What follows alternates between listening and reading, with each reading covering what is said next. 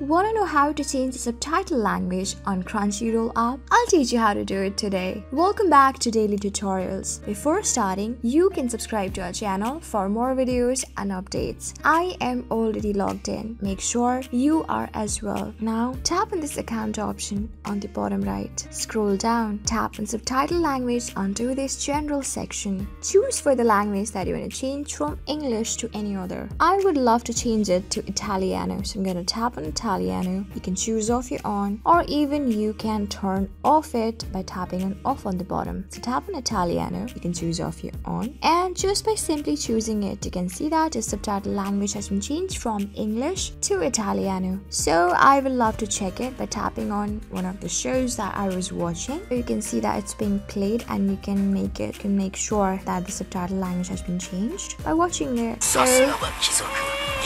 the show is being played, and on the bottom that's an Italiano subtitle. So this is it. I hope this video was really helpful for you and I was able to help you. I am going to see you on the next video. Till then, keep calm, stay safe, and goodbye.